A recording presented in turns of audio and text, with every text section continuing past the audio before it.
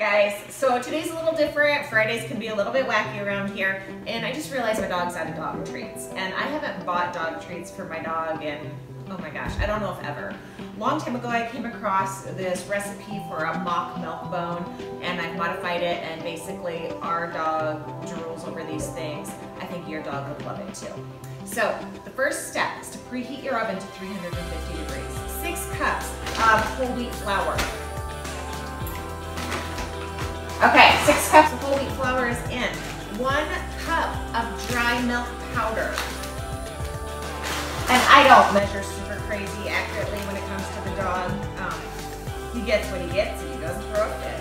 The next ingredient I add is 2 eggs. And this is just kind of what holds it together. 1, 2.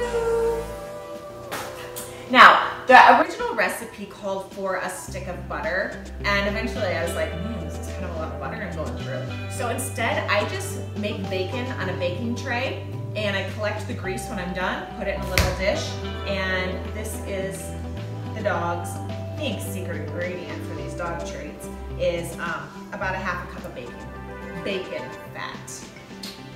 All right, so this is what it looks like. 6 cups of flour, 1 cup dry milk powder, 2 eggs, about a half a cup or so of bacon fat. Kind of stir this together, make sure those egg yolks break up. The next thing is to add just enough flour to get it kind of holding together like a dry dough, okay? What you don't want to do is add too much water. Now originally this recipe called for broth. One day I didn't have it, so I just made it with water, and he didn't really complain, so I thought, well, I'll save my broth. So just start adding enough water, gradually add a little bit more until it starts to cling just a bit, but it's still dry around the edges. Okay, once the mixture starts to kind of cling together, I'm going to turn this out onto a countertop, and remember, turning something out just means dumping it out onto your counter. Okay, now I just kind of gather it together, and if I need to add a little bit more moisture, I just sprinkle it on. But I'm just going to kind of slowly knead it, work it, until it smooshes up together.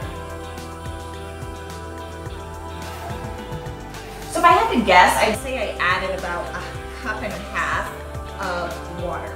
So once your ingredients come together into kind of this solid glob, you're going to take a rolling pin, and you're going to roll this flat. Okay, now that you've got this kind of flat, we're going to start just taking pieces and putting them on a baking pan. Now, I don't really grease my baking pan. It doesn't seem like these stick. I used to cut out little shapes and make them all fancy. Well, guess what? The dog, Goose, doesn't really care how they look. All he cares about is the taste. So go ahead and load these up. I used to actually sell these and call them Goose Bites. So that's what I'm going to call this recipe today, is Goose Bites.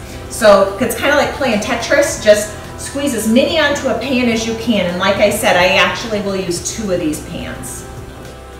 And once you got both your pans filled, go ahead and pop them into a 350-degree oven for about 35 to 40 minutes, depending on the thickness and size of your Goose Bites. After 30 to 45 minutes, remove from the oven and let them cool slightly before transferring them into an open air container for storage. Goose. Goose is the Madison County Fair winner for tricks. Wait. Okay. Good job. Let's see another trick.